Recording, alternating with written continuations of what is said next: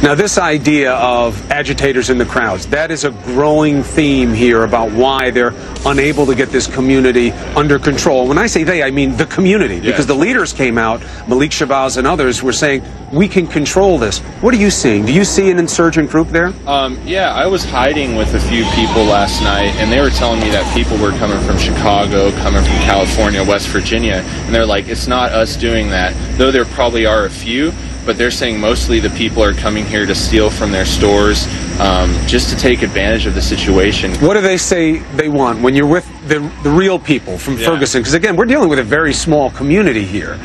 What do they want right now, and what is their reaction to the police and security?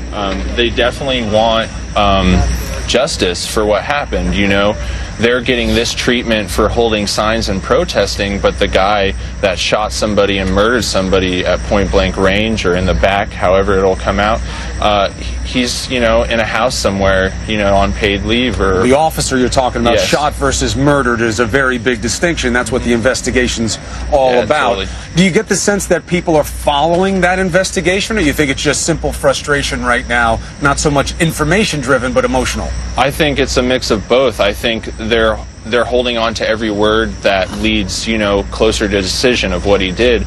And so it's tough to say, are you seeing emotion or are you seeing frustration? At the end of the day, they just want justice, and I think that's the leading feeling, because they've been going through this for years, and, you know, racism is terrible, and it's sad to say in 2014 it's still here in Ferguson.